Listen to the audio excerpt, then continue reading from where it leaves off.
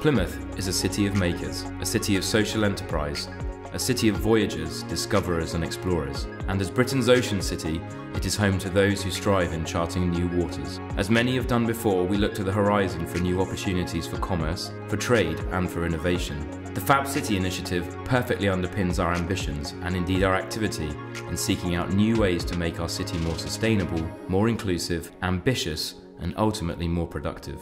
And we're making a bid to become the UK's first Fab City. Now, why are we doing that? Well, we've all heard about globalism and we've all heard about the rise of urbanism. Most of us are going to be living in cities in a very short period of time. Sometime this century, more of us are going to be living in cities than ever before. What does that mean?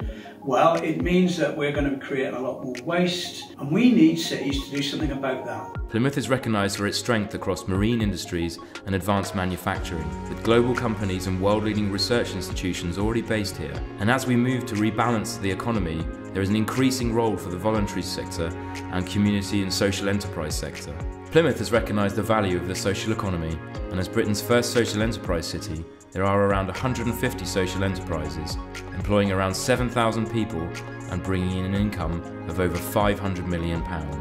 We need to get better at producing what it is we consume. We need to get better at making sure that we don't leave a waste stream behind us as we continue economic growth. And this responsibility is really important, no more important than its impact on climate and climate change. This is a council that's already declared a climate emergency. We'd already signed up to the Paris Accord, but things are not moving fast enough.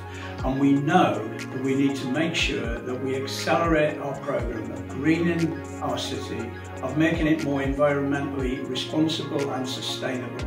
And we can only do that by making sure that we don't just talk about it, but that we have actions. We are a small city, but an agile one. A place that seeks to reinvent itself, harnessing an all-important culture of creativity, technology and people-led solutions to overcome the challenges we have had to face over the years. We see this investment in people, in manufacturing, design, heritage, technology and creativity as central pillars and the motivating factors to our joining of the Fab City movement. And we pledge that as a city we will work towards the goal of producing what we consume by 2054.